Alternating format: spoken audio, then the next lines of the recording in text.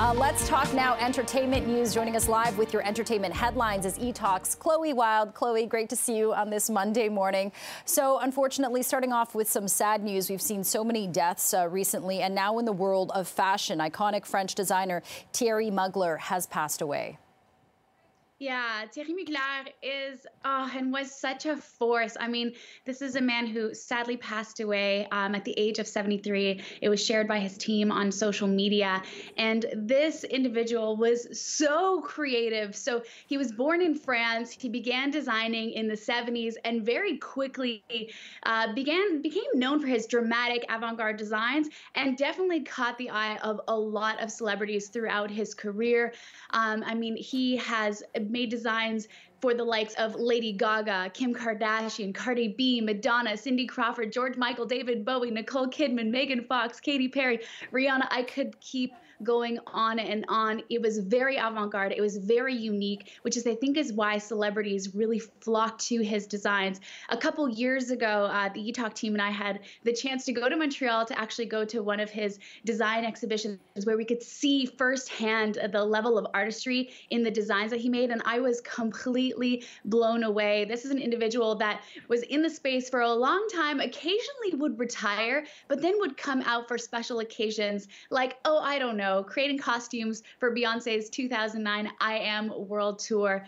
This is someone who will be sorely, sorely missed in the fashion industry. Thankfully, his designs will live on. But in the meantime, definitely sending our thoughts and love to his friends and family. Yeah, and last week we didn't get a chance to talk to Tracy Melchior, but Andre Leon Talley also passed away. So that's two big losses for the world of fashion in just a span of a week. All right, Chloe, next up, we do have a bit of a spoil alert for the fans of the show Billions. Yes, okay, so if you haven't watched yet, please go ahead and block your ears. I don't want people coming after me on Twitter, but I'm letting you know now there is a spoiler alert. So we are talking Billions and we are talking Peloton. So not that long ago, the Sex and the City reboot came out. And again, another spoiler alert, Mr. Big unfortunately passed away from a heart attack from being on the Peloton. This made waves. Of course, Peloton was not super pleased. They seemed to recover quite quickly with an ad. And now here we are once again talking about Peloton and the small screen, except this time it's in the show Billions.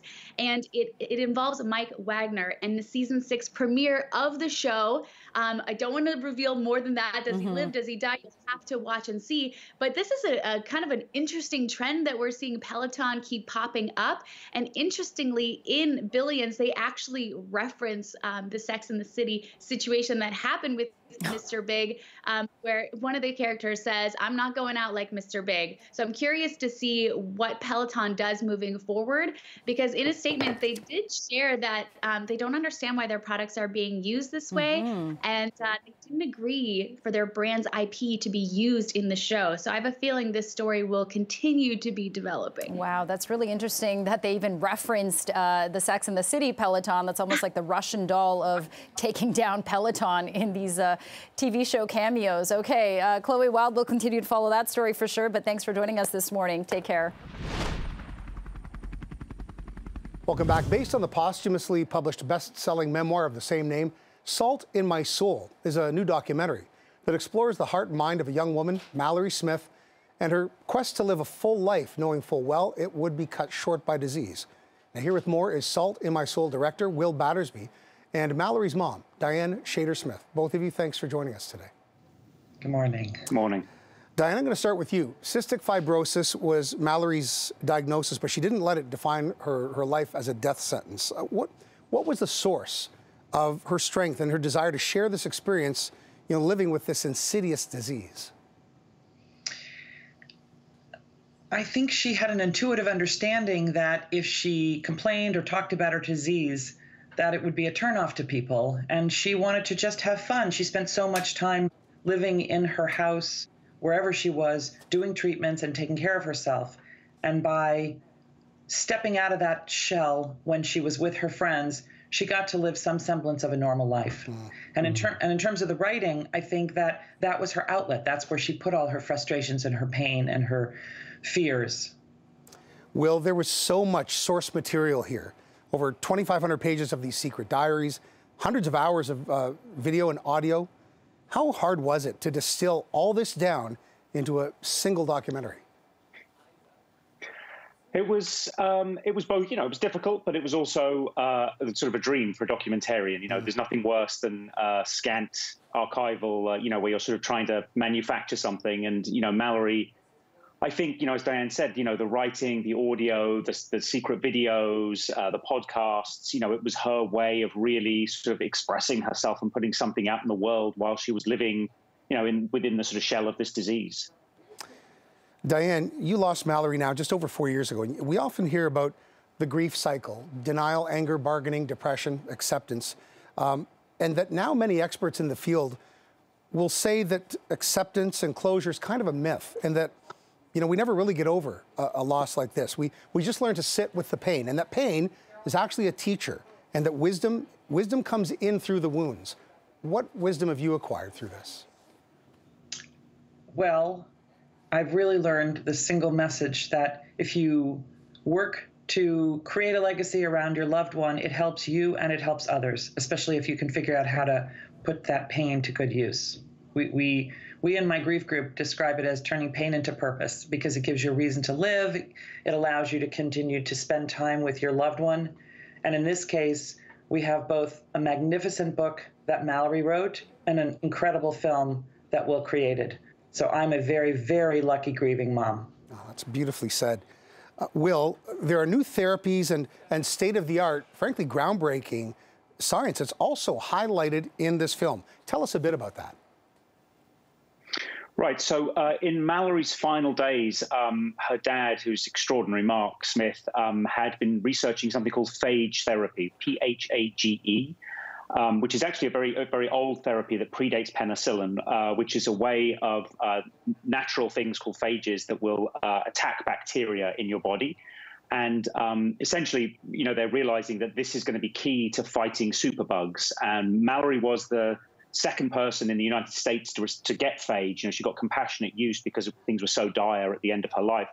And unfortunately, Mallory didn't get it in time, but what they did discover in autopsy is that it actually was working. So, as much as this is a sad story, there's this extraordinary turn, her case is definitely going to help save, thousands of lives. It's already saving lives. So that's the kind of, the incredibly hopeful message coming out of this.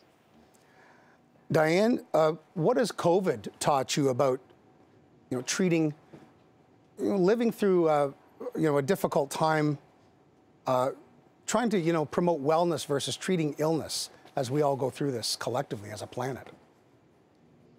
Well, the most striking thing about COVID is how similar the protocols and limitations are to what Mallory and everyone with CF lives with. Right. Because the masking, the social distancing, all of those things that you do, the hand washing, the Purell, that's all the same protocols that the cystic fibrosis community lives with. And what I think it did was the other way around. I think it taught the world what CF lives with. And from my perspective, I've used this time to give talks, to share Mallory's story, because what I hear over and over, and it does propel me forward, whether they hear it through me speaking, Mallory's writing, or the film that Will has created, is that Mallory inspires people. And at this time, we're all feeling distraught and shut in, and our mental health is affected. I think there is a clear message that no matter how much time or whatever your quality is, you have to find joy in every day. That is the message, whether it's a beautiful cup of coffee that you've gotten from your local coffee house that's freshly brewed, and by the way, Will's wife has a coffee shop, or whether it's finding something to watch on TV, like Salt in My Soul, that inspires you, or taking a walk in nature. It doesn't really matter what it is. You have to learn how to find simple joys. And it has taught us all to slow down and to appreciate what we do have, I think. Salt in My Soul, the memoir, this documentary, they're both really a hymn, I think, to the human condition and the spirit that, love will beat fear every time. You just have to give it a chance and be patient. It's it must be quite a gift for you, Will, to have been part of this project from the beginning too, huh? It's been fantastic. It's taught me so much, really, to kind of, savor every day, get the joy out of life, and, not be afraid to feel all the emotions, that we've all been feeling in these last couple of years, but also to, take a step forward and as you say, kind of enjoy your loved ones and enjoy life. Salt in My Soul has theatrical screenings right now in the States. It's released on video on demand today in Canada, the States, and the UK. Will and Diane, I thank you both for your time and sharing this incredible story with us and our audience. Thank you. Thank you. Thank you very much.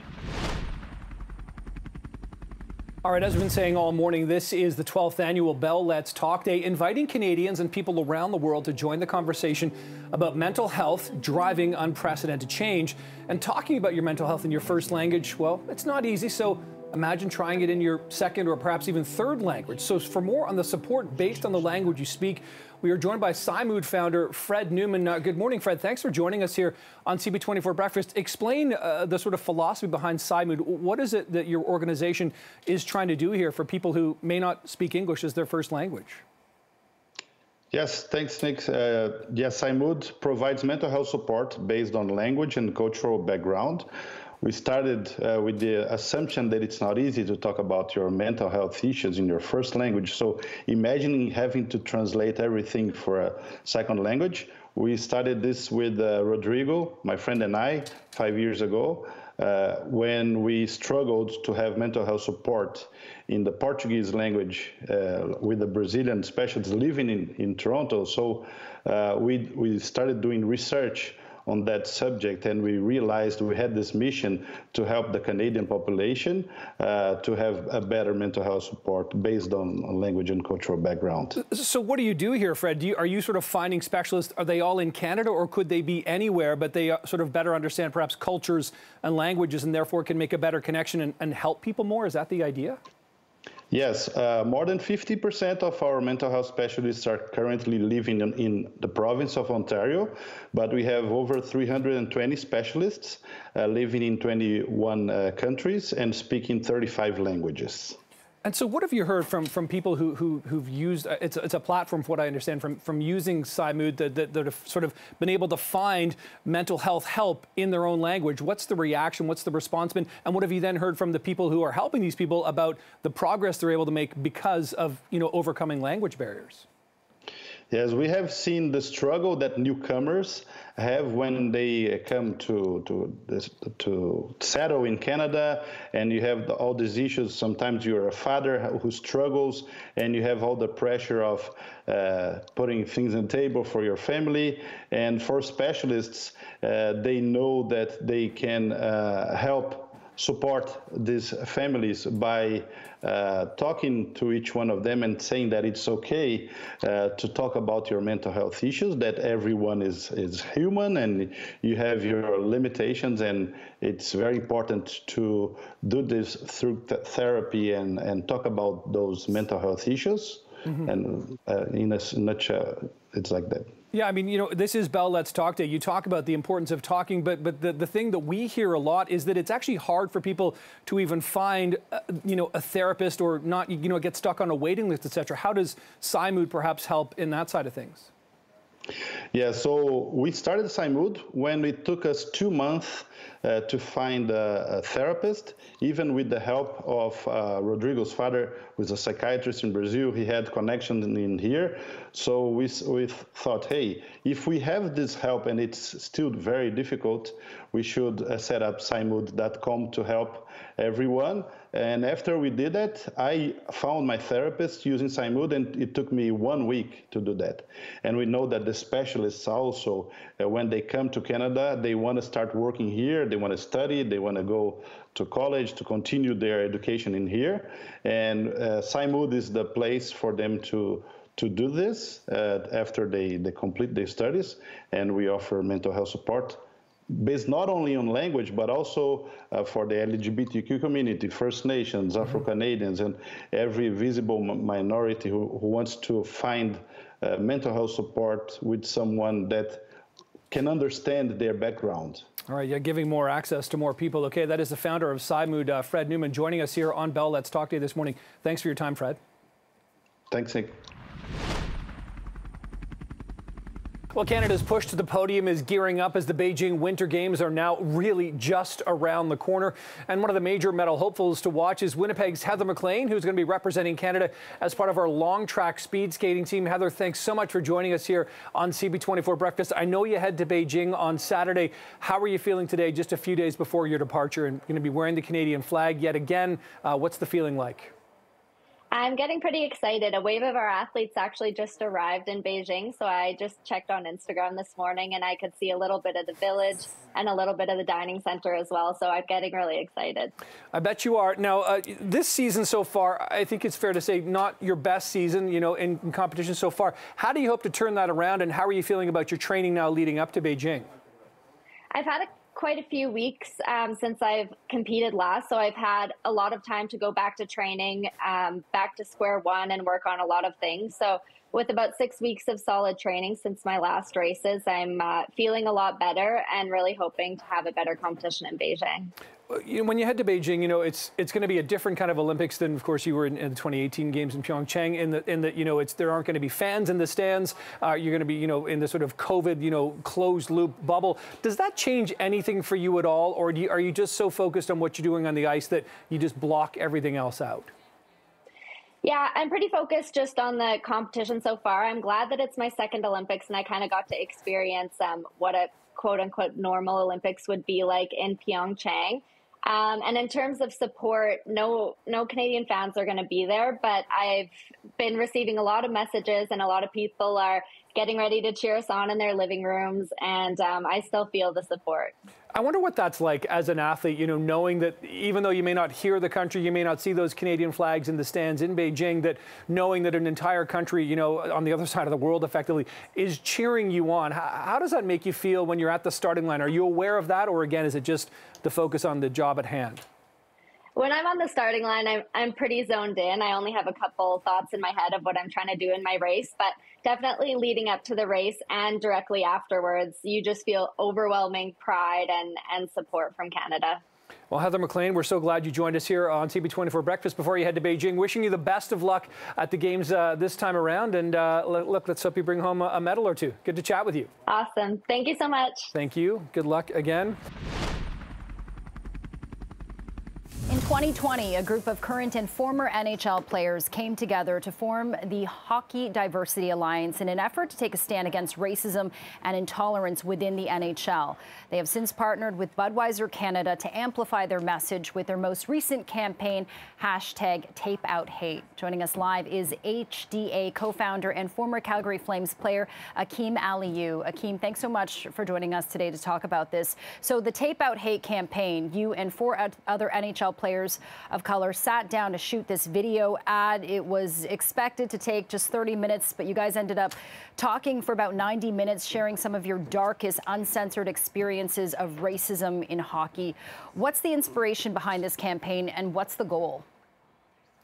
Yeah, I mean, Budweiser obviously came up to us with a creative idea on something that's visible. Obviously, hockey tape is something that everybody uses on their sticks, but it's something, like I said, that's visible and it's out there, and you can look at it and know that there's a message behind it. So the whole campaign is just to draw awareness around what the few players of color deal with in the game of hockey, and how do we make it better for the future generation. So obviously, as you mentioned, that little roundtable fireside chat we had was supposed to be a quick thing that was organized, but it kind of got into, obviously we got into our feelings. It became raw and emotional when we started rehashing some of the experiences that we had. But I think it was important. It made it a powerful statement for the hockey community, but society as a whole, that we have a lot of change that needs to be done. And we're hoping we can be on the forefront of that so the future generations can have a cool impact.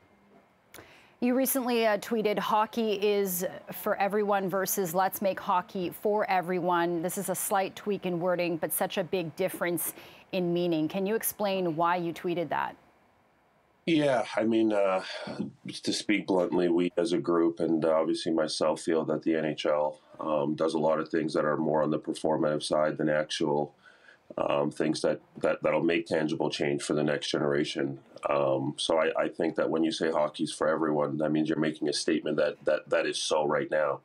And I truly believe that the BIPOC community doesn't feel that way. Obviously, I talked to the few players in the game that are playing. Obviously, LGBTQ plus community feels the same way. There's a lot of communities that don't feel included in the game of hockey. Everything that's going on with the sexual abuse, with the racial abuse. A statement like that is really bold right now. I was roommates with Kyle Beach when his situation happened. So when you say things like that, I think it generalizes everything. And the game's got a long way to go. We're very far behind the other top 3-4 sports in North America, diversifying the game. And I think when you say let's make hockey for everyone, that's a tangible action that you can take to aspire to get to somewhere. Right, to change the reality, not just stating what you think it should be.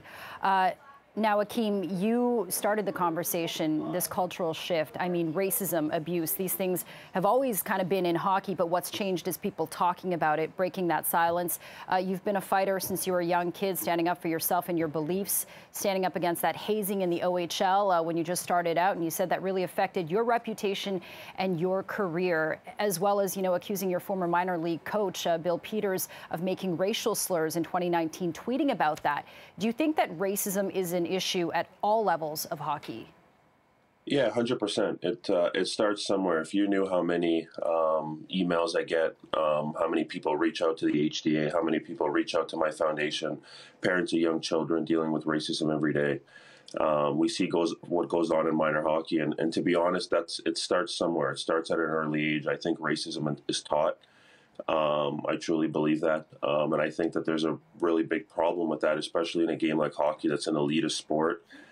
That's not welcoming for everybody from different demographics and different genders too. Obviously, women's hockey, we want to help promote that as well. So I do believe race is a huge problem. I mean, it's kind of followed me around every step of my career, from hazing, but obviously there was a racial motivations behind that as well. And obviously what happened with Bill Peters and my time in Calgary, I feel like my career was derailed in a lot of ways because of it. Obviously there's a lot of dark days. I won't lie to you. I worked my whole life to be able to play in the National Hockey League and felt like I never got that opportunity. But what am I going to do to make it better for the next Akeem Aliu or the next kid of color? So that's kind of where my attention is turned to, and I'm hoping I can pave a smoother path, and we can pave a smoother path for the next generation. Yeah, and I think more needs to be done to make hockey more accessible. You talk about it being an elitist sport. You know, Willie O'Ree, he's having his jersey retired. He talked about being 15 years old the first time he stepped on an indoor ice rink. All right, switching gears to what's happening in the world of hockey today. You know, the East Coast Hockey League just suspended player Jacob Panetta for the rest of the season for making a racist gesture toward Jordan Subban. You know, NHL's PH Subban's brother, who is black. There was also a suspension in the AHL 2 weeks ago for another racist incident. Do you think that these kinds of suspensions are enough, 30 days off the ice? And does it suggest that the league officials are actually recognizing the issue now? Well, it's funny that you say that. The first racial incident that happened in the AHL was on the night that Willie O'Ree's jersey was retired. So it just shows the lack of attention to the issue from players, and then obviously not too far later, 48 hours later, the second incident happened with Jacob. I truly believe that there's a long way to go in this space. I think that you should be banned for life when you make a racial incident, but on the other side, I think people make mistakes, and it's also an opportunity for us to come together and educate and to learn from each other. So. In that sense, I think obviously getting the rest of the season is a step in the right direction. I'm hoping that these players can rehabilitate from that and take the appropriate actions to be able to educate themselves on the plight of people of color. So, like I said, I think there's two ends to that, and I'm hoping we can continue to push forward and do the right thing. Yeah, here's hoping. Akeem Aliu, thank you so much for chatting with us about the Tape Out Hate campaign, co-founder of the Hockey Diversity Alliance. Take care. Thanks for having me, Jennifer. Have a good day. You too.